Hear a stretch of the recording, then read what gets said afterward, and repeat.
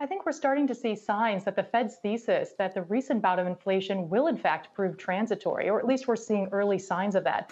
Looking at this morning's report, as you mentioned, the headline increase was startling as expected, and it will likely remain at multi-decade highs through the end of the year. But if we look at the underlying momentum, particularly in the core, up just 0.3 of a percentage point, this is the weakest or the slowest monthly increase that we've seen since the first quarter.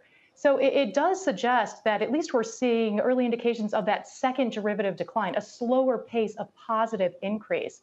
And aside from this morning's report, something we've seen broad-based for several months now is the fact that a lot of these price pressures are really concentrated in some of these areas that have been hard hit by the virus and subsequent policies. So as the economy recalibrates, as we work through some of these supply chain disruptions, this is where the Fed says we will start to see those price pressures abate. And as you pointed out, we are starting to see that in at least several, or at least some categories. And Michael Farr, it might be an easier call for stock investors than bond investors, right? Because it seems like for the stock market, either way, they have some support. But for bond investors, a little bit tougher call.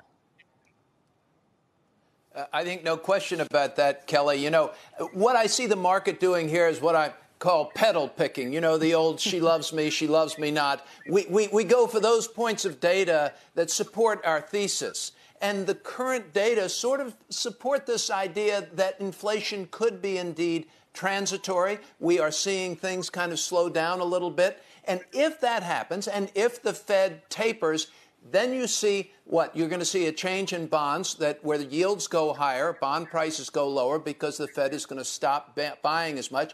The other thing that you see is this shift between the growth and the FANG stocks and the great tech performance back to where we were at the beginning of the year, which was more of a value where value outperformed growth. So when rates go higher, we begin to discount those future cash flows for a lot of the tech stocks. We're seeing that sector in the NASDAQ today. We're seeing some of the other stocks, and more of the Dow stocks, show some strength.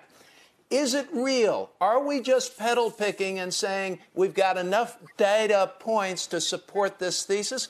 Maybe. But the pendulum right now is swinging in favor of those that are saying that inflation would be transitory. Shepard Smith here. Thanks for watching CNBC on YouTube.